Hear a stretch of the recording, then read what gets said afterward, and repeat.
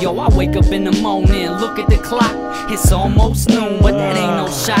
I ain't never been an early bird out on the block. Hell, I barely leave the crib unless I run out of pop. But today I got something to do.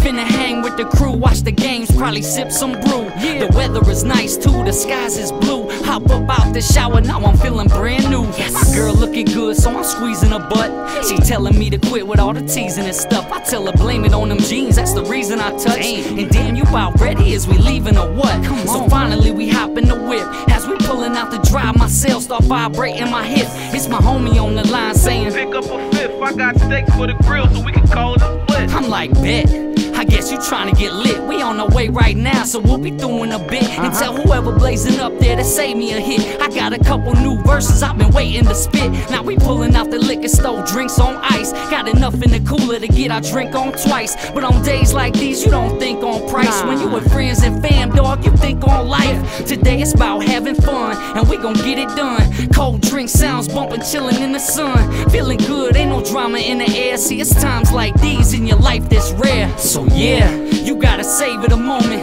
Cause hey, life keeps speeding up on you, don't it? Hell, time in yourself, that's the only opponent that be standing in the way of everything that you wanted. My homie like, Sheezy, you out there zoning. Put them tweets down, throw back the shot of Patron and cool out.